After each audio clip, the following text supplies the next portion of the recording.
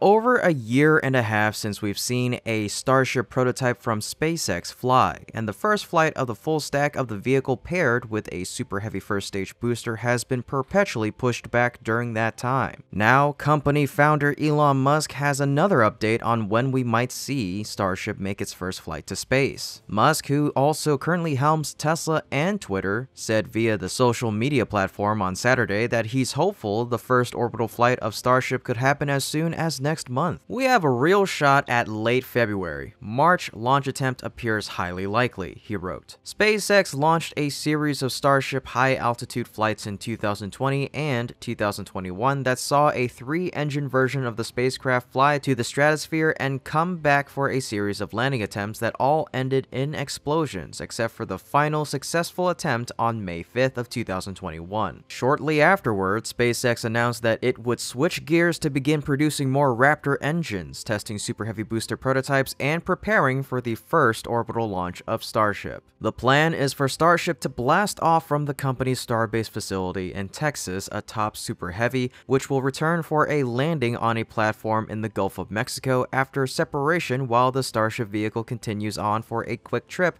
to orbit, followed by a splashdown landing in the Pacific Ocean off the coast of Hawaii. The flight plan has been stymied by a number of delays, largely tied to the process of getting a launch license from the Federal Aviation Administration. The company's application first had to go through an environmental review process that lasted several months, concluding with the agency allowing the mission to go forward, but requiring SpaceX to make dozens of modifications to its launch plan. The company still hasn't secured its permit to launch from the FAA as it works through the required changes while simultaneously continuing to manufacture and test Raptor engines and get Super Heavy ready for its first launch. The next Starship flight has been just a month or two away, going back to June of 2022 when the FAA announced its decision, and this latest update continues that pattern. SpaceX isn't the only party with an interest in seeing Starship fly again. NASA has selected it to be one of the vehicles it flies to the moon as part of the Artemis program, aiming at returning astronauts to the lunar surface this decade. Now, for a piece of good news, Super Heavy Booster 7 just rolled back to SpaceX's Boca Chica launch site a few hours ago. With it, we see 33 Raptor 2 engines, and engine shields are installed. It looks complete. Is it the final departure from the production site until they are pushing Booster 7 and Ship 24 uphill? It's quite the fragile hope that we have. But last weekend, we got a post regarding amended order closing Boca Chica Beach and State Highway 4.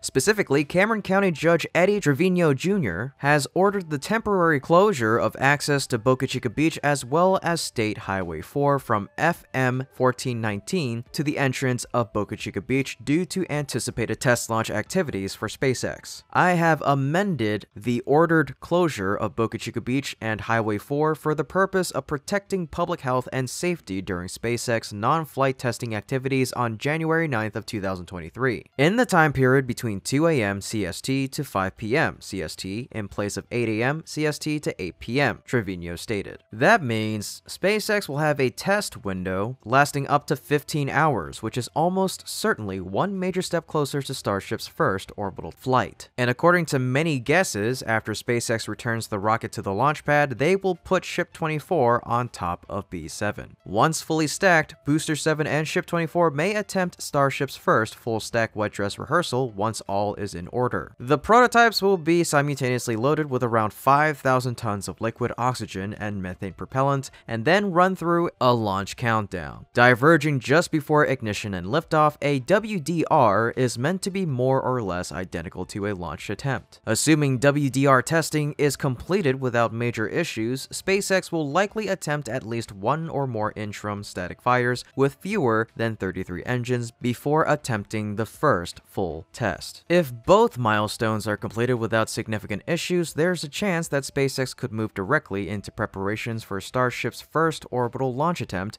without unstacking the rocket. In the likelier scenario that some issues arise and some repairs are required, the path to the maiden launch will be more circuitous. While SpaceX readies for the first Starship orbital flight test from the Starbase complex in South Texas, work over at Kennedy Space Center is focused on building an operational launch base for future Starship missions. Aside from the new tower core and the chopstick arm system, SpaceX is installing new ground storage tanks for propellants, a water deluge sound suppression system, and a circular launch mount that the Super Heavy booster will sit on before liftoff. Pedestals for the launch mount are in place at Pad 39A, but SpaceX has not moved the mount itself over to the launch pad from its offsite fabrication facility. Eventually, SpaceX plans to construct a factory at Kennedy for Super Heavy boosters and Starship vehicles, which are currently exclusively built in Texas. The work to prepare for future Starship launches is occurring amid a busy cadence of launches of SpaceX's Falcon 9 and Falcon Heavy rockets at the Florida spaceport. The Starship launch site sits just 1,000 feet or 300 meters from the Falcon launch pad at Launch Complex 39A. In addition, SpaceX is set to kick off a busy week of launch preparations at Kennedy Space Center for the first of 5 planned Falcon Heavy rocket missions this year, targeting a dusk departure no earlier than Thursday evening from Launch Complex 39A on a flight for the U.S. Space Force. The mission for the Space Force, designated USSF-67, will deploy 2 military spacecraft into a high-altitude geosynchronous orbit more than 22,000 miles, which is nearly 36,000 kilometers, over the equator. It'll be the 5th flight of a Falcon Heavy rocket, which is one of the most powerful launchers in the world, and the first of 5 Falcon Heavy missions on SpaceX's schedule for 2023. Technicians inside SpaceX's rocket integration hangar near Pad 39A have mated the 3 booster cores for the Falcon Heavy, and the transporter erector needed to carry the rocket to the pad rolled into the hangar Saturday. Ground teams plan to lower the Falcon Heavy onto the transporter erector and roll it to the launch pad in preparation for a test firing of its 27 Merlin main engines early in the week. The Falcon Heavy will roll back inside the hangar after the engine test firing to receive its payload compartment, containing 2 Space Force satellites encapsulated inside the rocket's nose cone. Then, SpaceX will roll the fully assembled launcher back to Pad 39A and raise it vertical for final countdown preparations. The launch is scheduled for no earlier than Thursday during a launch period running from 5 p.m. to 10 p.m. Eastern. The exact launch time will be revealed closer to the launch date, but liftoff is expected to occur around 6 p.m. Eastern, shortly after sunset on Florida's Space Coast. This has been Kevin with Great SpaceX, and if you enjoy what my team and I are doing, you can become a patron through our Patreon link in the description below. Otherwise, my team and I will see you next time.